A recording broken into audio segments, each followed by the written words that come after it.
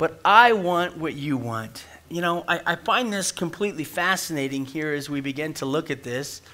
Maybe I should back up just a little and kind of do some, kind of maybe a recap over chapter 7, chapter 8, so that we can come back up to speed with where we are.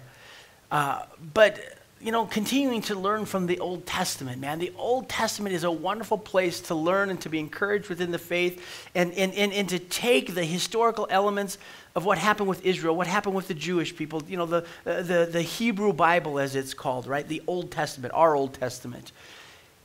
And in this, we find that in chapter 7, that there was a great starting line, that under Samuel's leadership, and as he began to get going, that he didn't waste any time. He called the people to a place of changing direction.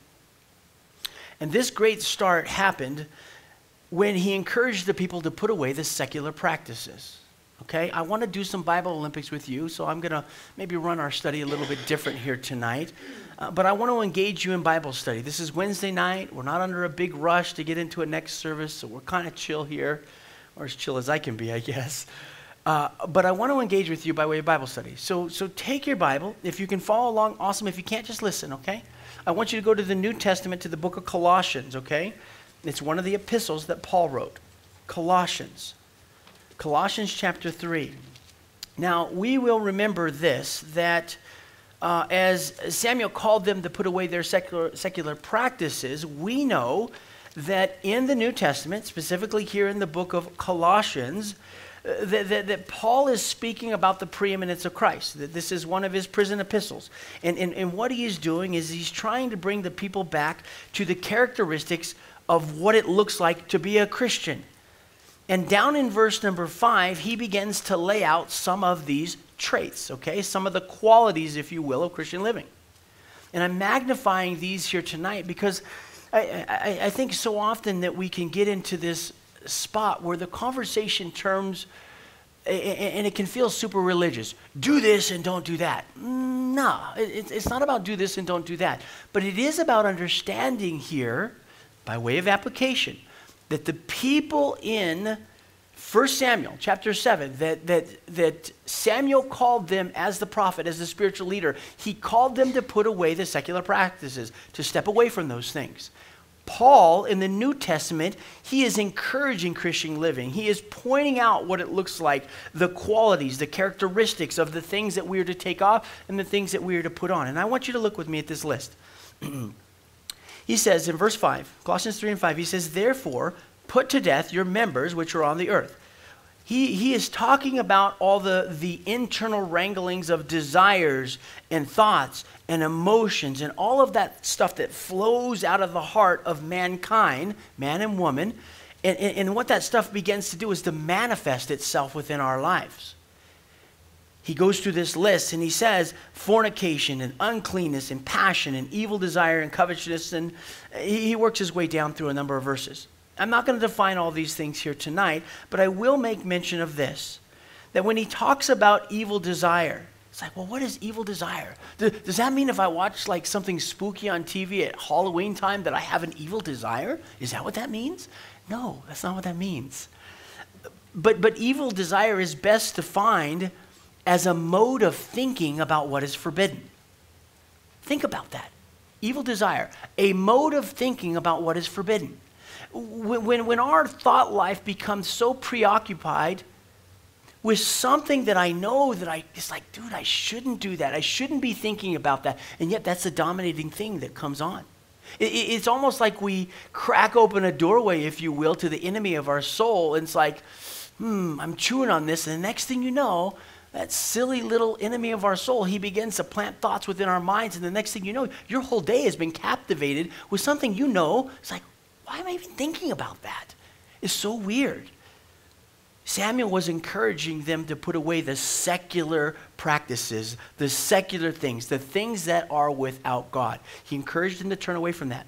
Again, Paul is doing the same thing here in this particular list. All right, let's flip back to our text in Samuel, okay?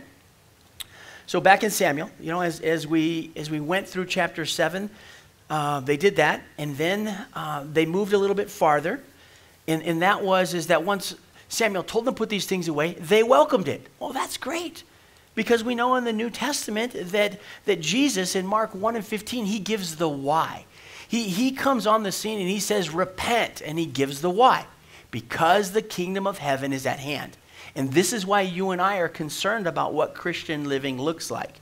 This is why you and I are Bible students, because we want to understand not only the fond affections of grace and goodness that God has given to us, the promises, but we also want to understand what it looks like to stay out of the weeds and the things that God has given to us, the good qualities, the good characteristics, so that we can navigate a successful Christian life without always getting beat up. By a show of hands in here, who wants to get beat up? Yeah, I think you're with me. Nobody wants to get beat up. If somebody's got to do the beating, I want to be on the right side of the baseball bat. I don't want to get beat up. It's not cool. You don't feel good after you get beat up. Well, the third thing that we saw in chapter 7 was this, is that finally they went to the place of accepting Saul's call to gather for prayer. And you and I know this from a New Testament standpoint, that in James chapter 5, verse 16, that we find that James lays out, the brother of Jesus, right? They called him Old Camel Knees. This dude got his historical name because they say that he spent 8 hours a day praying on his knees. So he had some gnarly looking knees. You may think you have knobby knees. Ain't nothing compared to James. James had some lumps and bumps on his knees there. But in James 5:16, it talks about the overcoming aspect of a man of prayer. That overcoming these things, man, when we go into prayer and understanding that we're looking to God to move the mountains, it is through prayer that we're overcoming. That is, we're offloading the things onto the Lord's shoulders. Okay? We get that. What's the point of all of that from chapter 7? Nothing more than this. That if we draw close to God, that God will draw close to us. Also James 4 and 8. And what began to happen in these people's lives all the way back in chapter 7? Well, they began to grow in strength. They began to grow in blessings. God began to anchor down and give them victory over their problems. There was a restoration of losses that began to come back. The losses that they had experienced by way of the different territories and cities, they began to take those back over again. And all of a sudden, they had this peace in their life to move forward. Now, I know that is a historical narrative of what happened many centuries ago. I get that, and I understand that it took place across the land of Palestine, or what it was called back then, but they are real people, and there is a real narrative that took place with that. Well, the chapter turns from chapter 7, and it goes into chapter 8. You'll remember with me, that was our last study there. And what did we talk about? Well, we went through and we began to see that progress that they made, but no sooner did they make progress a couple decades down the line, than all of a sudden they started living in a jacked up, funky way. And we discussed about how our past can paralyze us. We dove in by way of practical applications, and I brought so many things to the surface that if we are always looking backwards about the failures within our life, that we are going to become paralyzed and never make forward progress. A very simple truth for us to hang on to. We don't want to live life looking in the rearview mirror. We want to understand what Paul said in Philippians 3 and 13, I believe is what it is. Forgetting those things which are behind and pressing forward towards the upward call in Jesus Christ. Navigating forward, not navigating looking backwards, okay? It would be super strange and funny that if you saw somebody going 70 miles an hour down I-25 backwards in the fast lane. That'd have to be a pretty good driver, okay? I actually kind of wish I could do that because I would do something fun with it. But you get what I'm saying. It's not the healthiest way to go down I-25 driving backwards at 70. So same thing for us in our life, man. We want to go forward. And what did we learn? We learned practically that the cultivation of godly responses is something important. And when we cultivate godly responses, we're taking off that which is bad, and we're putting on that which is characteristic of Christ, that which the Lord has called us to put on. And when we're putting on abiding in the Lord, taking His word in, studying the scriptures, just walking with Jesus, then this curbs the bad appetites and the bad passions that so often want to come in and fill the void of our thought life, our emotion, and even our time around our lives. It curbs this stuff. We also learn that we're not to take advantage of God's grace. How so? By going into a place to where we're actually premeditatedly kind of setting up bad behavior. And we talked about, hey, man, what goes on in Vegas? Okay, one sinner in the house. I'm with you. Okay. We understand what we're saying, right? Okay? We don't want to go to a place where it's like, yeah, man, I'm just trying to premeditate bad behavior. And I do such a good job at premeditating it. I even got a phrase for it. What goes on in Vegas stays in Vegas. Okay? You get, we kind of got that. And then chapter 8 ended this way, is that God was telling Samuel, he says, listen, forewarn the people. Tell them this, that this decision at this time is not good. Don't do it, okay? Your eyeballs on your Bible, chapter 8, verse number 9. Take a look at this. It says, now therefore, he says, heed their voice. God talking to Samuel. However, you, Samuel, shall forewarn them and show them the behavior of the king who will reign over them. So this is the picture of what took place of the prelude, if you will, to chapter 9 and the anointing of the king that they wanted. They wanted a king. They wanted something. And all of this stuff that was here. Now, notice with me also, 1 Samuel 8 and 18, okay? That after God uses Samuel to forewarn them, and after God uses verses 10 to 17 to describe to them the type of king that this guy is going to be, that in verse 18 he says, and you will cry out in that day because your king whom you have chosen for yourselves, and the Lord will not hear you in that day. Oh my goodness. Write this down, Christian, and remember this, okay? God forgives our sins when we confess it, for sure. However, many times the consequences remain. And it is from the remaining of these consequences that the scars begin to pop up in our lives. God forgives our sins. Yes, this is true. But so often the consequences will remain there. And God, you're going to find a merciful act of God in chapter 9 here upon them. But the scars, the consequences of that stuff remains. Listen, this past weekend I made a statement about sin. That the reason that sin is bad is because it hurts people. It hurts people. It's not a religious thing. God is against sin, not because he wants to squelch our fun or limit our lives or draw us to be, a bunch of sticks in the muds or something like that. God doesn't want to do anything like that. But the reason that we have the identification of sin and some of the characteristics or things that lead us into a place of sin is so that we can put up and we can remain in Christ, keep the protective barriers there so that we don't hurt ourselves. Super important that we capture that. Well, all of this comes down to our point number one. Point number one, give me, give me, give me. I find this super funny, maybe. Maybe that's the right word. But in these first 10 verses here, we find the guy that's fixing to be anointed as king over Israel, chasing donkeys in the mountains.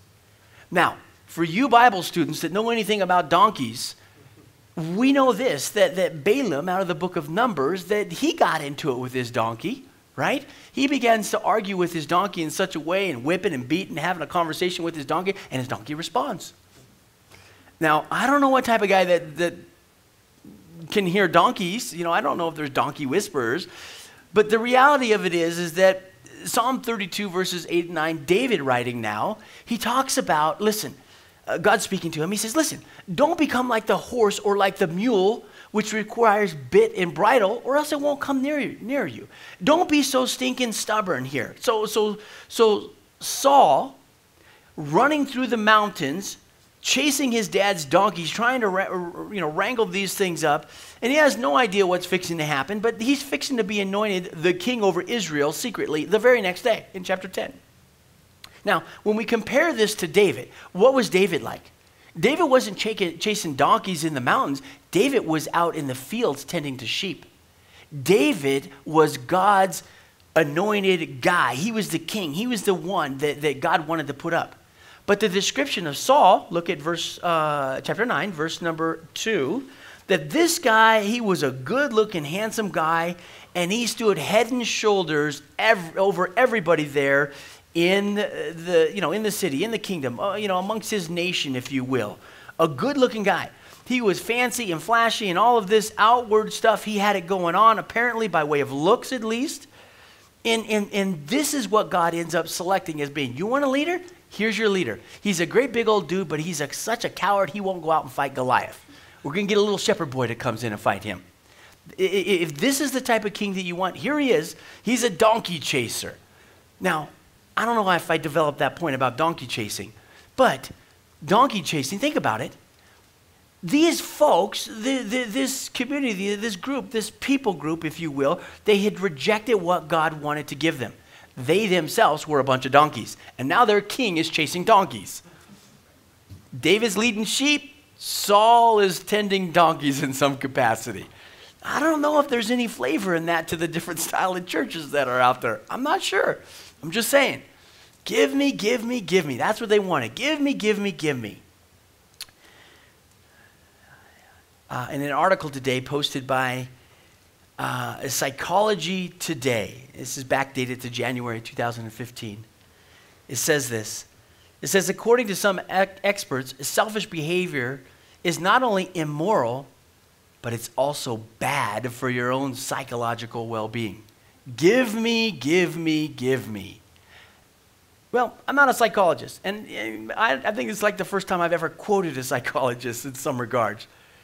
But apparently there's some justifiable things in there to show that selfishness is not a good thing. It's not good for yourself. And for a Christian to demand it our own way before God, it demonstrates something about our hearts. It demonstrates that we have refused to trust God. Proverbs chapter 3 and 5, you'll remember that with me, right? Trust in the Lord with all of your heart.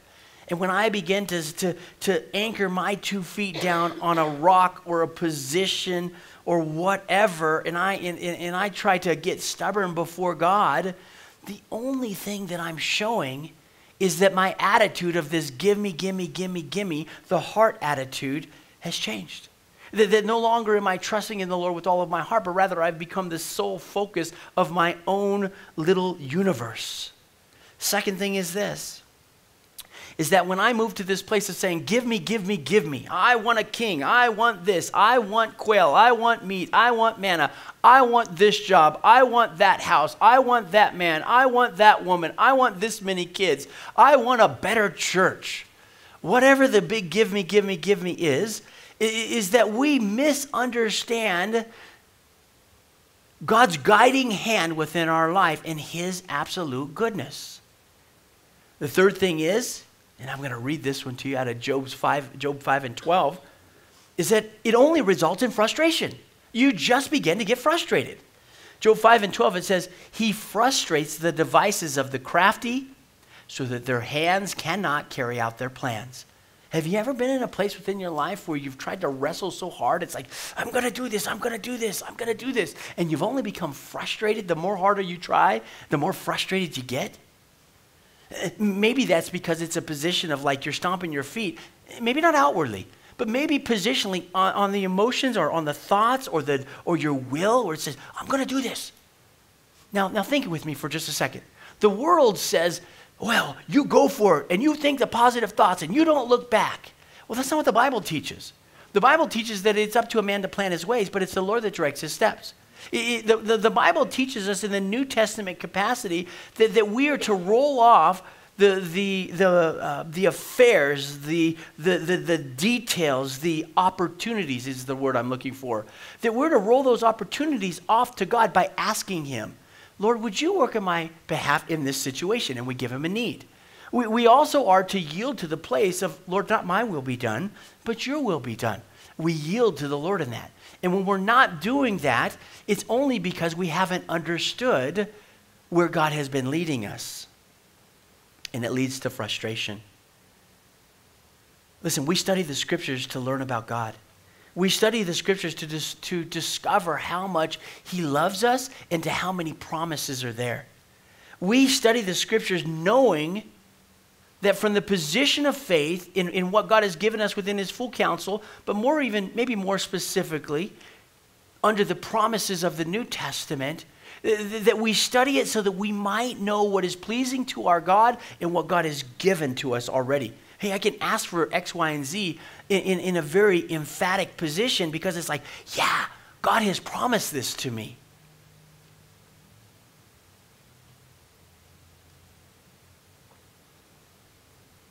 But if we push off his counsel, then we're going to get blindsided by a bad decision. I hate making bad decisions. It seems like I got so many of them I've made. Hosea 4:6 says this, that my people are destroyed for a lack of knowledge. It's a verse that many of you know. It's describing either ignorance or a willful resistance, both sides. That God's people are destroyed for being willfully resistant or not knowing about it. Now that applies to all of us within this room because the balance and the spread of Christians that are in here, some people have walked with God for a number of years. Others are just coming to walk with the Lord. And on either side of the tracks there, if you will, that we can unnecessarily suffer setback by saying, oh, God, I didn't even know God said not to do that. On the other side, it's like, well, yeah, I know he said that, but I ain't doing it. That's the older Christians. Ooh, yeah. All right, this leads to point number 2. We got to make some progress here. I'm taking liberty tonight, in case you haven't felt this or you haven't seen this, is that this chapter 9 is all about chasing donkeys and, going to a meal with 30 people and then going to sleep on the roof. Okay, so that's chapter 9. I'm just trying to bring in some application here to this particular chapter because, I don't know what you feel about chasing donkeys, going up to have a meal and going to sleep on a roof. But that's your topics in that particular chapter. But point number 2 here for us, by way of application, getting to yes through no. Okay. How can I rely upon God when it's not going as planned? I don't know if you've ever thought about that. I don't know if you've ever, again, I've walked with Jesus now for 26 years, and I hate to spill out all my good stories. I want to leave room for you guys to share some of this pain. But boy, there's been all kinds of things where I've just become so frustrated. It's like, in certain segments, I feel like there's parts of my Christian walk over the decades where I've kind of imploded on myself because I haven't rightly understood. So how can I trust or rely upon God when everything is not going as planned? Well, I thought this Christian thing was all about ease and these and this, and man, I just thought it was going to be a much better life. Well, it is, because Hebrews tells us that everything is better with Jesus. That's true. But we need to have an understanding about what it looks like to go through closed doors. Last week on Wednesday night, our youth guy, David, was up here, and he shared with us out of Acts chapter 16. And in the starting of his message, he talked about all of these closed doors that Paul came up to. Acts 16, verse number 6 and 7, and even 8.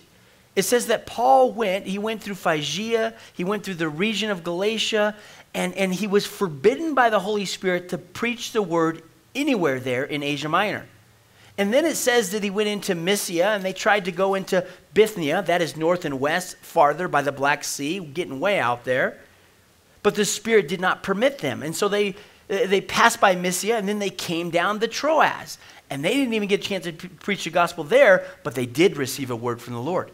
So they had about 3 or 4 different closed doors. Paul did. He's trying to advance the kingdom of God. He's trying to be about God's business, and yet closed door, closed door, closed door. Listen, I want you and I to understand this, that anytime there's a closed door before us, it's because God is trying to get us to readjust our steps, to readjust the path that we're on. That's the reason for closed doors. Well, how can I say that so powerfully and emphatically? Well, for this, James 1:17 tells us that every good and every perfect gift comes down from the Father of lights, with whom there is no variation or shadow of turning. 1 John 1:5 tells us that God is light and there's no darkness in him at all. Think about the picture, guys. That our little earth and our little solar system here, as it goes around, listen, we have the daytime, and guess what? We're spinning so cool by the sun, and there it is. The sun's out, lights out, things are good. And then our little earth continues to travel in its orbit and all that stuff, and the next thing you know, we've got the shadows of the moon, right? And it becomes dark outside like it is right now. What's the whole point? What's the whole emphasis? The emphasis is nothing more than we recognize That when God is giving us decisions and directions and he's trying to help us to readjust our steps with these closed doors or even open doors, that God is not whimsical. He is not flippant like, okay, day, sun, okay, night, moon. Which God am I going to get here? Am I going to get the Old Testament God or the New Testament God right now? Do you understand what I'm saying in that? No. We can recognize this. That while the day and the night is always swirling about and changing, God never changes. Malachi chapter 3 verse 6 says that. He's the same. He changes not. And that can bring us great comfort when we're up against closed doors. Because we know that he's bringing us the best. He has the best in mind for us. Even though I may not be able to see beyond that closed door, or even though I may not mentally or emotionally identify with the pressure of the circumstance. God is working, and we're able to trust in that. All right, second thing under getting to yes through no. Second thing, sometimes building trust requires a different route. All kinds of biblical examples for that. But I'll read you from the New Living Translation, Exodus 13 and 17. It says this, God bringing the children of Israel out of Egypt. He says, when Pharaoh finally let the people go, God did not lead them along the main road that runs through the Philistine territory, even though that was the shortest route to the promised land. God said, if the people are faced with battle, they might change their mind and return to Egypt. What do we see? We see, rather than taking the easiest path and keeping the people in a place of comfort and ease and moving them here into this new land, in this new territory, God decides to take them down into a detour. And it can be so frequently like that in our own lives, that God takes us on a detour. And from the surface, we may not capture the detour, but God is doing it for a particular reason. The same reason he did it for them is the same reason that he does it for you and I, and that is that our confidence and our trust in him would deepen. And he takes us through these, the long way sometimes. Why? Because it takes a little time for our courage to be developed. It takes a little bit of time for that trust to be developed in God. Listen, if you haven't trusted God for very much, then when something big comes your way, then you're not going to trust him in that big time.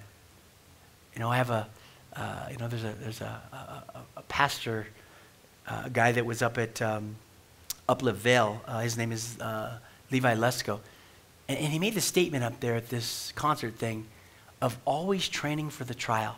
And man, that was something that just stuck with me. Training for the trial. God will allow the detours to come into our life and for us to take the long road so that we could learn to trust him in deep water. We need that.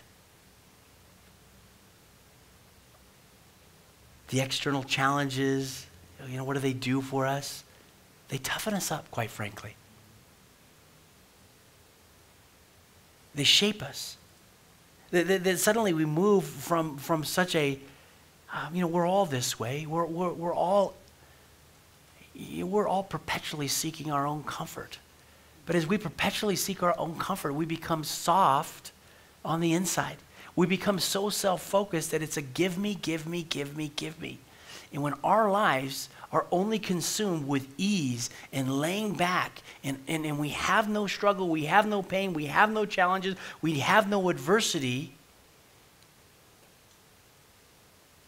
then we're just a bunch of couch potatoes enjoying our own bag of Doritos. Now, I like Doritos, so I don't know if I should say that.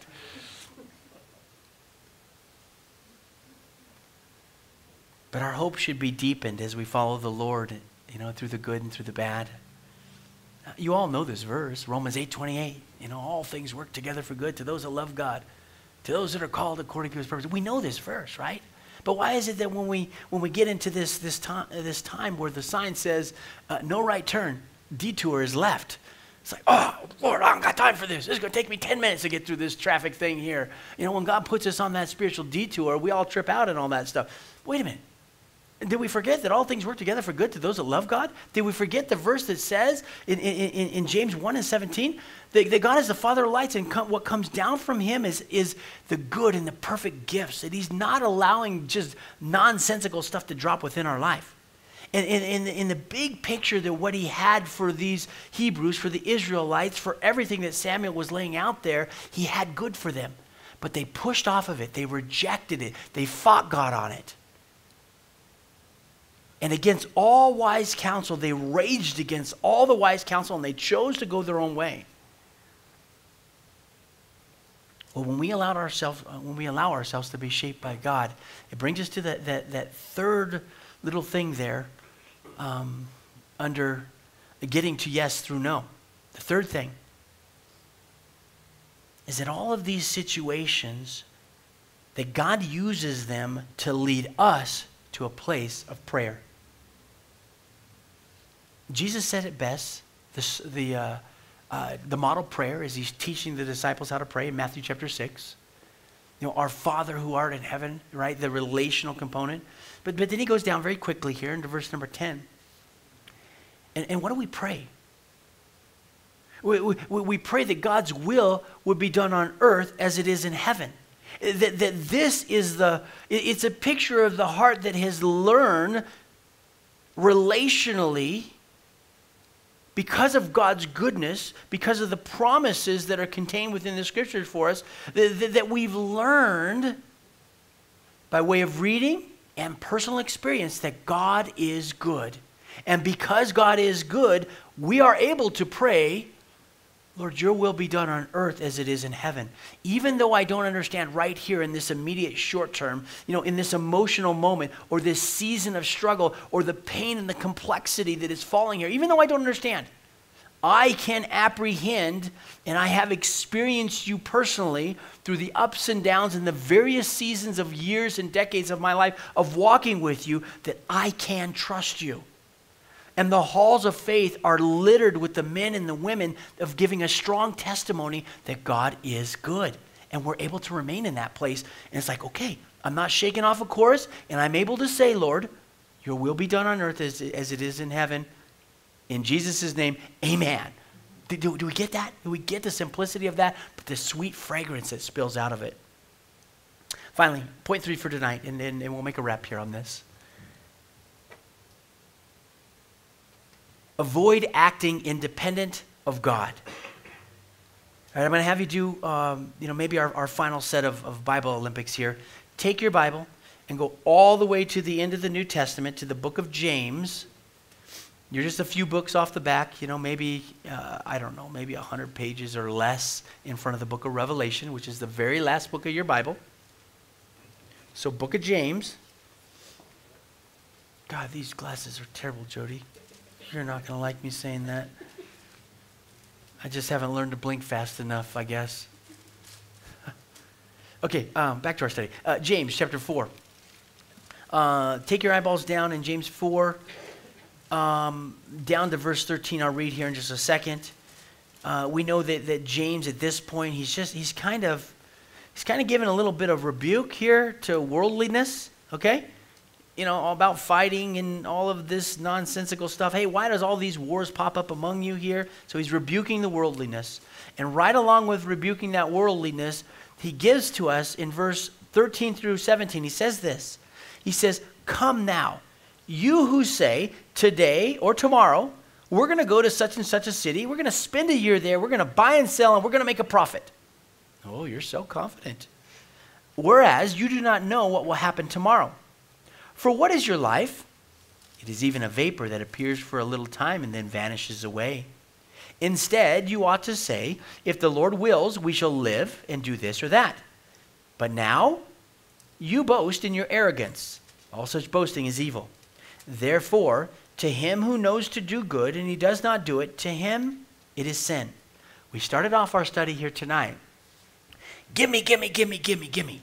Listen, the self-focused individual or the Christian that has fallen into following secular practices because they are the best model of success in 2018 begins to operate in such a way that we're boosting self and we're self-driven and we got this self-focus and self-determination, all of these particular things. Many of you know that I did real estate for about 15 years, and when I was practicing real estate in the redevelopment of downtown San Diego, that the buyer's team that I was on, they had all these self-affirmations that they would give you in this stack of cards, and you were supposed to look in the mirror every day and say, you are a good salesman, and you're going to close the deal, and all of these particular things. Maybe some of you, if you're in sales, you get what I'm saying. All of these affirmations here. Listen, I want to tell you, Christian, that when it comes to looking into the scriptures here, that our identity is found in Christ, not in the promotion of self. Our identity is found in Christ in such a way as that God is the one that opens and closes doors before us.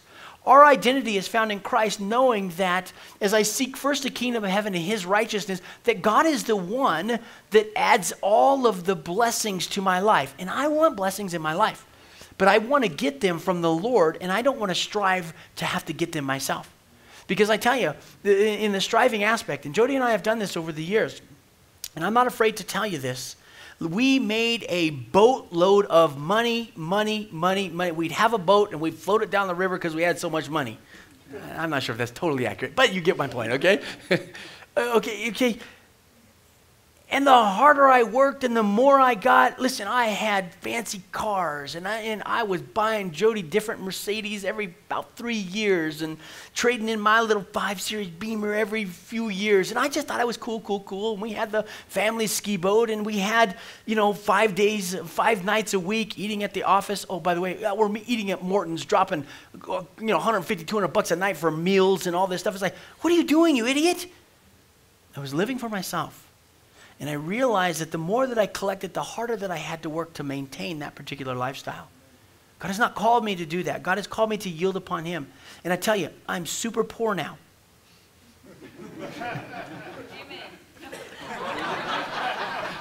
But she still loves me. And I'm going to love her even when her brown hair turns gray. Never.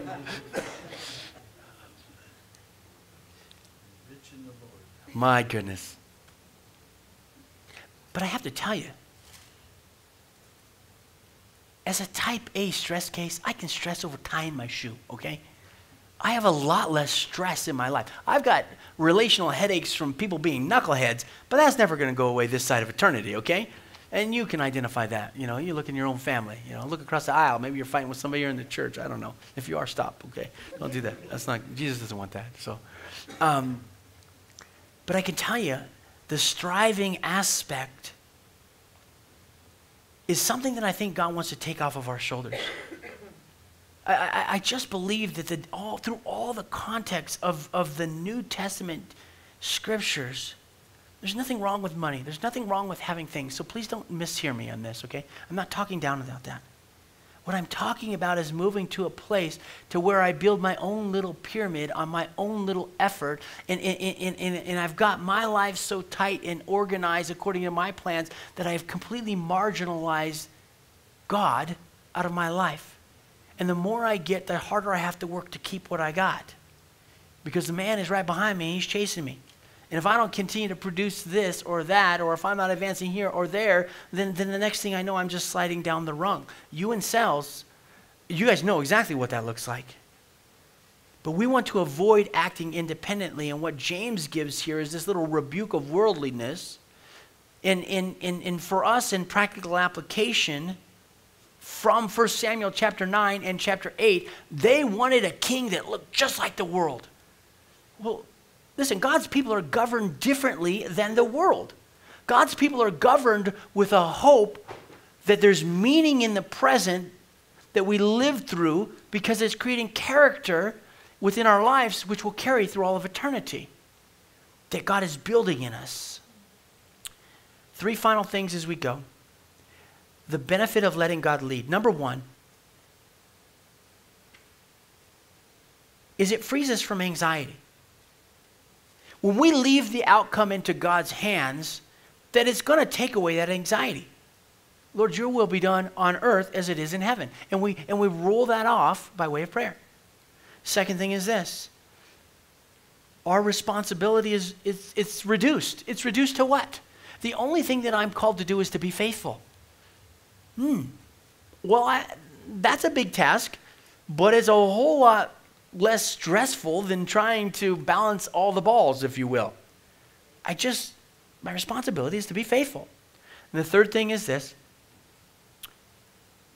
is the Holy Spirit becomes a referee within our lives. How so? Well, you and I can only see a certain distance around whatever we're in. Be it relationship or the aim of our life, our home, our jobs, our kids, whatever. We can only see a certain distance. But when I allow the Holy Spirit to take that leadership within my life, well, then the Holy Spirit, according to Colossians 3:15, becomes the one that is the referee within my life. The Holy Spirit gives me the peace that surpasses all understanding. And even when I can't see the outcome of a situation, that I can rely upon by asking God, Lord, as you're leading in this, is this of you? And if it is, will you give me the peace that surpasses my understanding? That passes what I actually see, what I comprehend, what I know, the information I have, etc., etc., etc. And it allows us to do life by relying upon God as opposed to relying upon our own abilities or even inabilities. Man, I can rest in that.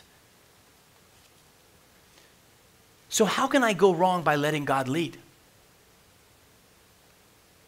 I don't think we can.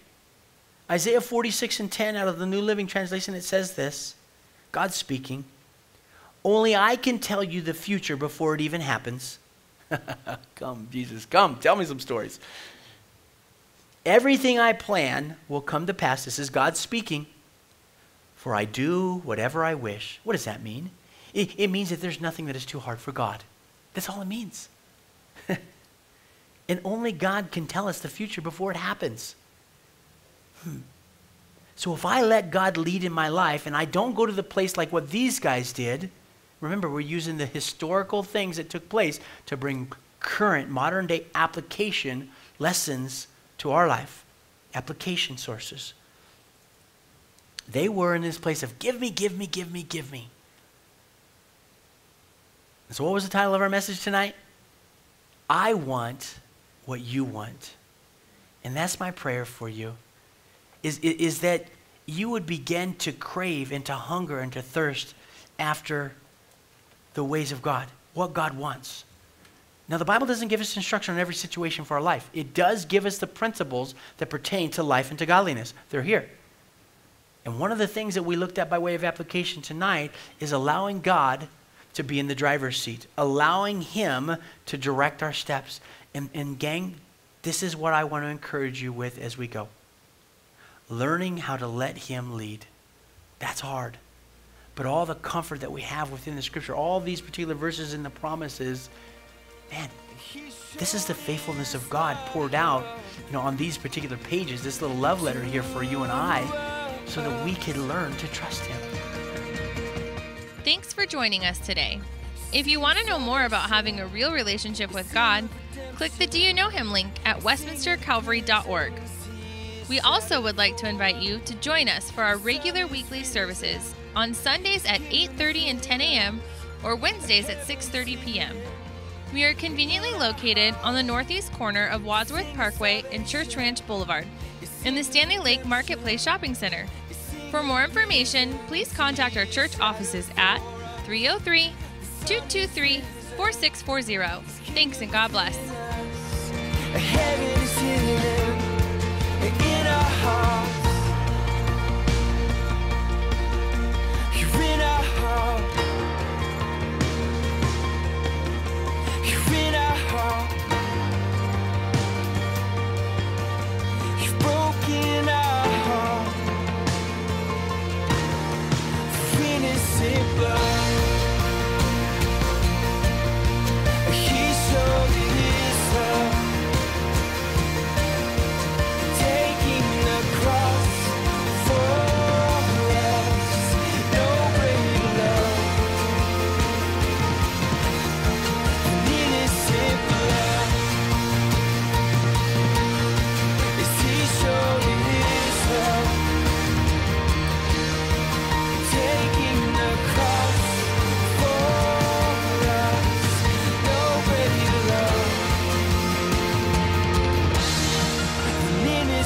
Blood.